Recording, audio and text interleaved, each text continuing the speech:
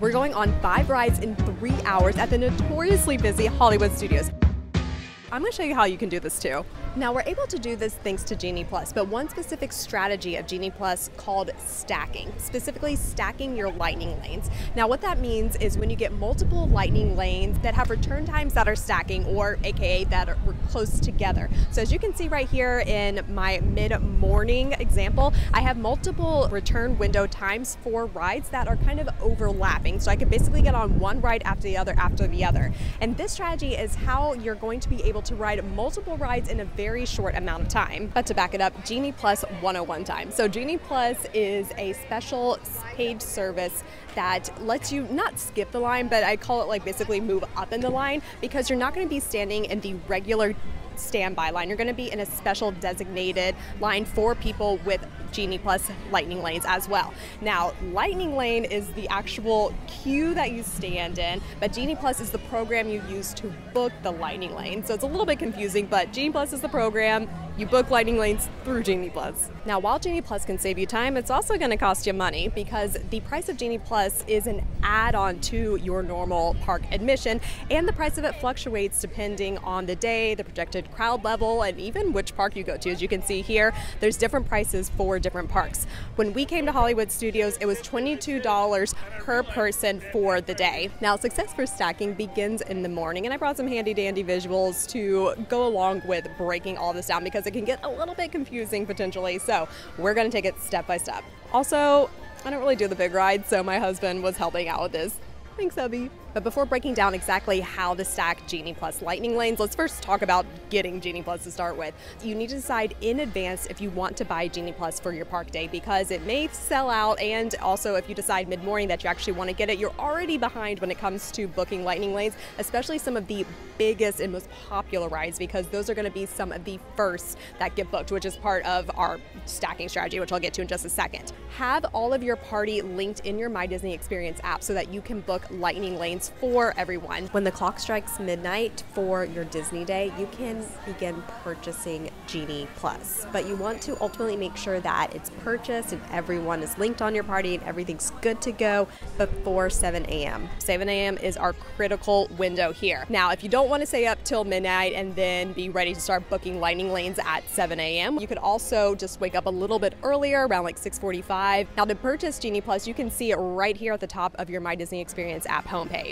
Have Genie Plus purchased and ready to go by 6:57 a.m. at the latest, because 7 a.m. is our magical number. This is the time that we can start actually booking our first lightning lane. And since we want to be starting to actually book things right at 7 a.m. on the dot, what you can do is either at 6:59 a.m. start refreshing your My Disney Experience app. Now, to refresh on the app, simply swipe down. Now, another alternative is if you have another phone handy, you can look at the clock on the iPhone and see when the second hand strikes 7 a.m. and book then as well. Now, to use the idea of stacking effectively, you want to prioritize, meaning book your first lightning lane for the hardest to get rides. So these are rides that are going to be the most popular, and therefore the ones that are probably going to get booked up the fastest. So here in Hollywood Studios, for example, the golden ticket ride is Slinky Dog Dash. Now, the key here to stacking effectively is to book that lightning lane, period. It doesn't matter what time it is, because ultimately we're going to change the time. We just want to make sure that you have a lightning lane for the ride. So for your first lightning lane, make it a popular ride and just book whatever time comes up. Now, here's where stacking comes in. We're going to use the modify feature to actually change the time of the lightning lane. That's why it ultimately doesn't matter what time we book the lightning lane for,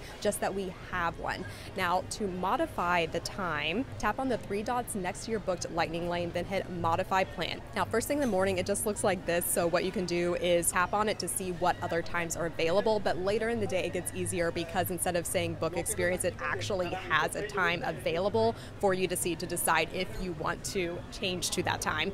Now, if you decide you do not want to change to that time, simply click the back and you have your same original time there still. So what you can see is I booked our Slinky Dog Dash, and I just started modifying and looking for a different time. Like right here, I got an 8 p.m. time, didn't want that was too late in the day, so I simply clicked the X in the upper left corner and went back to our original time. And I just kept repeating that process this morning of hitting book experience, see what time came up, deciding if I wanted that one. If I didn't, I just exited back out. And I just kept repeating this over and over. And eventually, I was able to modify and get us a time with a return window of 6:20 6:20 to 7:20, which seemed to be a pretty sweet spot. Now, since my goal was to get a bunch of rides in the same pocket of time, the same kind of window of time, I kept refreshing the page until I found one that more suited what I was looking for. So I hit booked experience, scroll down, you can see how different times just kept popping up. And then sometimes it even said that the experiences were all done for the day, that I could not book anymore. But then as you can see, if I kept refreshing and swiping down, that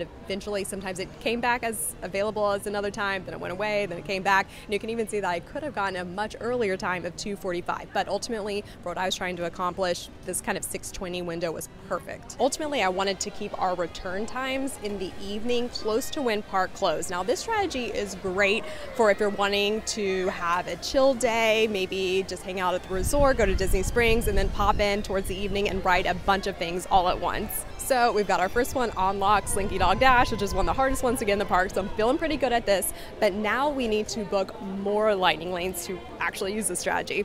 There's two strategies when it comes to booking more lightning lanes. Now the first one is, as soon as you tap into a lightning lane and redeem that lightning lane, you can book another lightning lane. Now that's a good strategy if you're looking to just get on a bunch of rides. But for our strategy, we're actually going to use the other option, which is what's called the 120-minute rule. Since we're looking to keep everything in a really tight window, that's the way we're going to go. The 120-minute rule means that you can book another lightning lane after 120 minutes has passed. Meaning if I book one at 9 a.m., I can book one at 11 a.m. Or if I book one at 9:02 a.m., I can book one at 11:02 a.m. Now, one caveat with the 120-minute rule is that the 120-minute timer starts from when the park opens. So I booked our first lightning lane at 7 a.m., but Hollywood Studios opened at 9 a.m. this day, meaning I could not book another lightning lane at 9 a.m. I had to wait until 11 a.m. to book my second lightning lane. So the 120-minute rule starts from when the park opens. So basically we're going to use this strategy of booking every 120 minutes and then modifying the lightning lanes to get them all in a closer time together. But because the 120-minute rule starts down to the minute, you want to really be on top of making sure that you're hitting the 120 minutes every time it's available. So to counteract this, since you are a smart Disney goer, set an alarm on your phone for a minute or two before the next 120-minute window starts. So if it's 11 a.m., set an alarm for 10:58.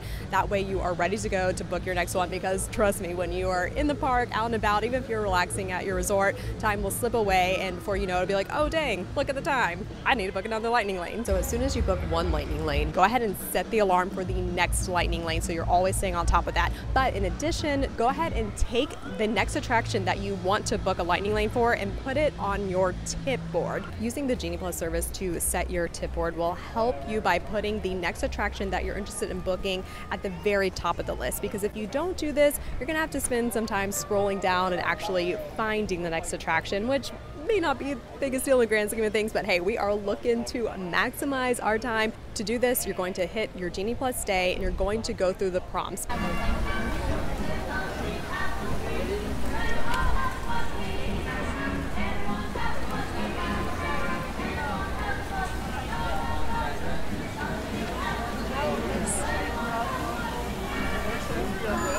But instead of selecting a couple of attractions that you're interested in riding, you're just going to pick the next one. This is something that I'd recommend doing at the very beginning of your day as well, going all the way back to 6:57 a.m. when we are ready to start booking our lightning lanes. Go ahead and pick the first lightning lane that you want to book. I didn't get to do that this morning. I just kind of frantically scrolled down to the S to find Slinky Dog really fast, but don't be like me. Go ahead and pin the attraction that you're most interested in booking at the very top so it's even easier to get. So now that we're all set up for booking our next lightning lane, let's talk about the second one I booked. Right at 11, I grabbed the first lightning lane for Mickey and Minnie's Runaway Railway that I found, because that was the next ride that I wanted to get on. Again, just booked any lightning lane for that one because we're going to use that same modify process to find a time that works better for us, i.e. closer to our Slinky Dog Dash lightning lane we already have. I'm about to get into a lot of numbers and details, so I think we need a tasty beverage for that first. Frozen Coke and Gertie, my absolute favorite. All right, Tasty beverage in hand, let's break down the numbers of how I worked the next couple of lightning lanes. So our original Mickey and Minnie's Runaway Railway redemption time was 2:15 to 3:15. Now it's a bit farther away than our Slinky Dog reservation. That was my objective, was to get everything else, all the other lightning lanes, closer to the Slinky Dog redemption time, because I knew that that was a lightning lane that, as you can see, at like 7 a.m. this morning was already starting to fill up and book. So I knew it was going to be really hard to try to modify and change the time for that one. So I kept that one as the anchor, and I looked to modify all of the lightning lane times around it. So for the Mickey and Minnie's one, I just kept doing the same thing we did, swiping down, looking to modify, finding a different time. And then I even kept pushing it back little by little. I couldn't originally find a time that was very close to the Slinky Dogs, but I was able to get it a little further back to 3:35 to 4:35. And you can do this while you are waiting in line for things, if you're just hanging by the pool, just periodically throughout the morning. I would just check in every so often, hop into the app, see what other options were available for time-wise. So that means as of 11:45 a.m., I had a Mickey and Minnie's redemption time of 3:35 to 4:35 and still our original Slinky Dog of 6:20 to 7:20. While the Runaway Railway was not really as close to Slinky Dog as I would have liked, not too worried about it because we still had time to modify it. So Mickey and Minnie's was our 11 a.m. booking. So with the 120-minute rule, around 1 p.m. I could book again. And I set my timer and my tip board so that I could book right at 1 p.m. for the next attraction that we wanted, which was Tower of Terror. See, I was prioritizing some of the more popular attractions, and I was kind of working down my list that way, starting with the most popular and then kind of working to some of the ones that I felt like would be a little bit easier to get on or maybe not require a lightning lane at all. So as you can see, I was able to snag Tower of Terror, and I actually had it right around the Mickey and Minnie's Runaway Railway time. They were literally stacking like one on top of the other. I could have tapped into one, then hightailed it across the park to the other one and tapped in and knocked them both out in record time. But again, my goal was to get everything closer to Slinky Dog. If you have a little bit more flexibility for your day, that probably could have been a fine strategy, but I had a goal of 3 hours and as many rides as I could get to in that 3-hour time. Now with 3 lightning lanes booked, I went to Old Reliable and started looking to modify. I was checking Mickey and Minnie's. As you can see, there was no other times really available, so I switched gears and decided to start modifying Tower of Terror, and I was actually able to get Tower of Terror closer to Slinky Dog. I wasn't too worried about Mickey and Minnie's because I had about 2.5 hours before the lightning lane redemption time for that one became available at 3:35. So that gave me 2.5 hours to find a different time. And the thing is, you can actually modify and change the time of the lightning lane up until the point that you actually tap into the ride. So I knew I still had plenty of time to keep looking for a different option. So before we even stepped foot into the park, we had lightning lanes for 3 of the biggest rides. Now, I continued modifying and I was able to ultimately push Mickey and Minnie's back closer to the other 2 lightning lanes. So it looked like this. Again, following that same method of refresh, refresh, refresh every so often, until I found one that worked better for our time. As you can see from our lightning lanes, they are indeed stacked. They are very close together. So that's one thing to take into consideration when you're doing this plan, is that you need to actually account for time riding the rides and getting between the rides as well. With having them as close together as we did, there was no room for a misstep, which was fine for us because it was just the 2 of us, 2 adults, and we were just gonna basically beeline it around attraction. But keep that in mind. Know your party. Maybe you want to add a little bit more space in between if you're traveling with kiddos or a larger party. For us, it was pretty go, go, go. And also taking into account the actual getting into the ride. It took us 12 minutes from when we first tapped into Mickey and Minnie's Runaway Railway, for example, to when we actually got on the ride, and then about 10 minutes to ride the ride and get off. So take that into consideration when you are actually thinking of stacking and booking your lightning lanes. And this brought us up to 3 p.m., meaning ding, ding, ding, another lightning lane that we could book using that good old 120-minute rule. So this time I booked Toy Story Midway Mania for later in the evening from 7:50 p.m. to 8:50 p.m. Now at 5 p.m. in another 120 minutes, I checked and Smuggler's Run was available, so went ahead and booked that as well, meaning by 5:01 we had lightning lanes for 5 attractions at Hollywood Studios in a span of less than 3 hours.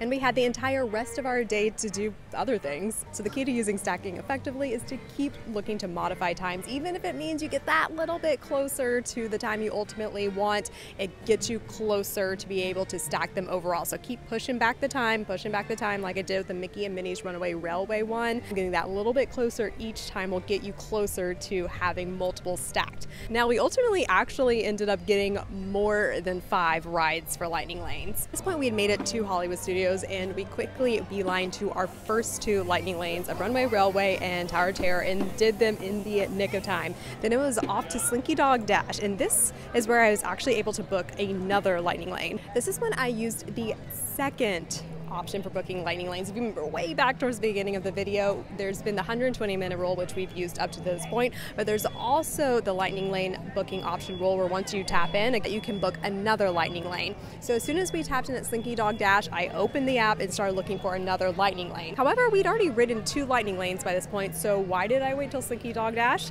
That's because in order to use this other Lightning Lane strategy, you have to first tap in at the first Lightning Lane you booked, meaning that just because I'd already ridden 2 other things using Lightning Lanes, I was not eligible to book a new fresh Lightning Lane because my original very first Lightning Lane I booked was Slinky Dog Dash. Does that make sense? So as soon as you use the first Lightning Lane that you book, you can then open up the other option and start booking more Lightning Lanes that are not restricted by the 120-minute rule. That's how I was able to get Star Tours while we were in line for Slinky Dog. It's a short standby line, so we ultimately didn't need the Lightning Lane, but hey, why not? You got a really observant eye. Good for you. You may have noticed that we were actually tapping into our Lightning Lane a little bit after our redemption window had ended. So what's up with that? This is thanks to the grace window, which is going to be really helpful for when you're stacking Lightning Lanes because of how close together your times can happen. So if you get behind in any way, like how we really got stuck waiting in line for Smuggler's Run, that could really throw off the rest of your Lightning Lanes, because if you missed a redemption window, you could also miss getting on the ride. But the grace period is officially, as of right now, 5 minutes before your redemption window and 5 minutes after, meaning you have 5 minutes on either end to still be able to tap in and ride the ride.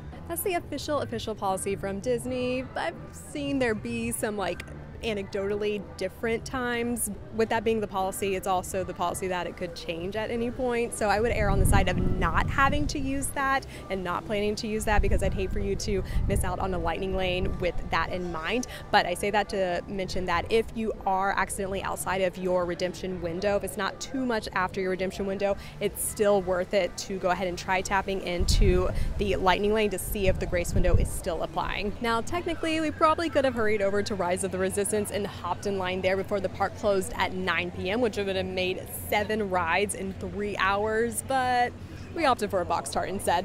No regrets.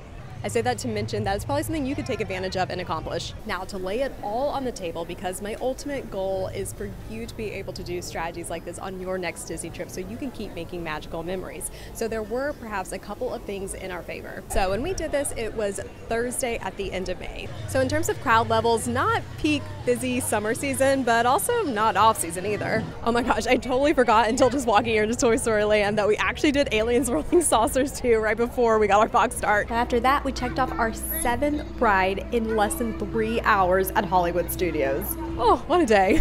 Now, there were also only 2 of us, 2 adults, so maybe made it a little bit easier to navigate the parks and to book Lightning Lanes. However, I've heard that up to parties of 4 to 6, it doesn't make that tremendous of a difference when it comes to booking Lightning Lanes. I haven't personally experienced this, but I can say when booking dining reservations, that's definitely the case. Going from 6 to any larger than 6 is a lot harder to get reservations. I also keep calling this Toy Story Midway Mania. My millennial is definitely showing. It has been called that in years. Also, Rock and Roller Coaster was closed, which means that more people were vying for fewer rides for a park that already doesn't have a lot of attractions. That definitely made the day a little bit more challenging, but with the right strategy and stacking those Lightning Lanes can really help you, just like how these tips here can help you have an amazing Disney day. I'm Molly, and I'll meet you on Main Street.